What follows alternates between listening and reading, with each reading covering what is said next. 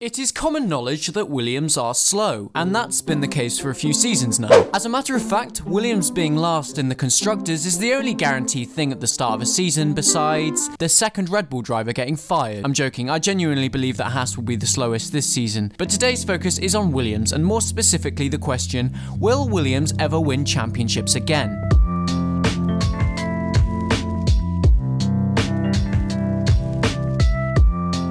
Frank Williams formed the Williams Formula 1 team back in 1997, when Kimi Raikkonen was -2 years old. The team's first entry was the Spanish Grand Prix, and since they have won 9 Constructors' Championships in 1980, 1981, 1986, 1987, 1992, 1993, 1994, 1996, and 1997. Furthermore, they've won 7 Drivers' Championships, so it's certainly safe to say that they were a very successful team, until about 2005, when Montoya decided to do an impression of my ex-girlfriend and head out. In 2006, we saw a young Nico Rosberg line up alongside Mark Webber for the team, but it wasn't anything spectacular by any means. Ferrari and McLaren were the dominant forces in 2007 and 2008, and obviously Brawn GP won the championship in 2009. Williams have been further off the pace than Alessio Deledda for a while now, which is a concern, especially considering how dominant they were in the 80s and 90s. This takes us to Spain 2012, where Williams scored their final P1 to date,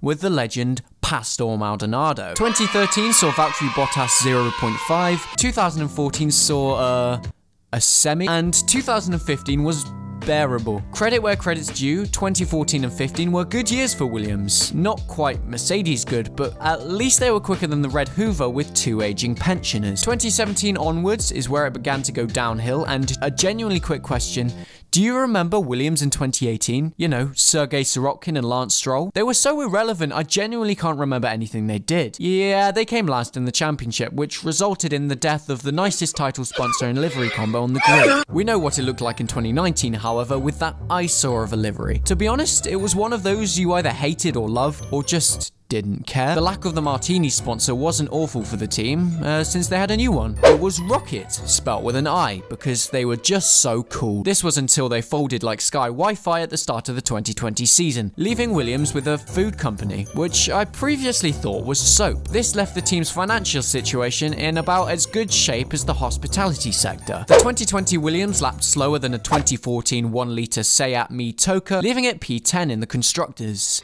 Again, this brings us to present day, where as of writing this script, Britain is in a lockdown and I've just hit 2k subs. On 21st of August 2020, Williams was purchased by US investment group Dorilton Capital for €152 million.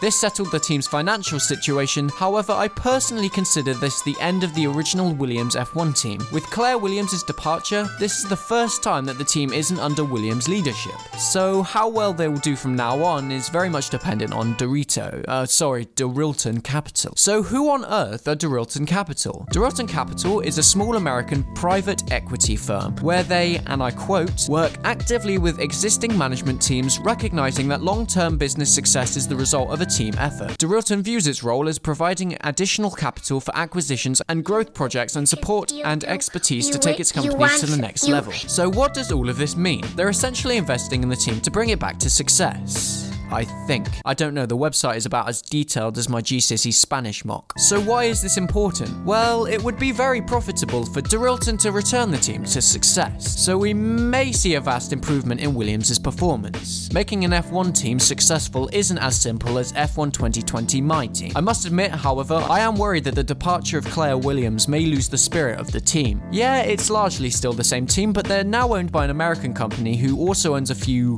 food and health companies, but I'm not really sure. I think that the 2021 season could be a good indication as to their potential progress. It's also easy to forget the money that Latifi's bringing in. But then again, it's also easy to forget Latifi. I'm joking, and in all honesty, Latifi is a better driver than people give him credit for. Yeah, he's no George Russell, but he's exactly what Williams need. Daddy's cash with the ability to be on the pace. So this brings us to the question, will Williams ever win championships again? The short answer is no. And the long answer is also no.